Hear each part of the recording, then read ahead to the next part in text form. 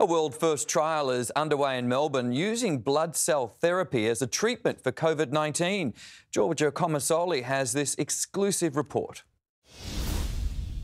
Good afternoon. This trial is a world first and it's using blood cell therapy as a treatment for the virus.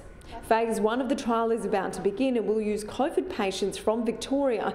If there aren't enough here, they could use patients in other states. Our cells address both the inflammatory response as well as the overreactive immune response. If a patient was on, let's say, oxygen in the hospital, we would hope that the need for oxygen or the amount of oxygen they are on would start decreasing.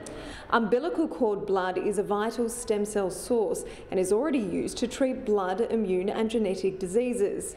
Participants for the trial will be recruited over the next month. The trial is expected to take a year to complete.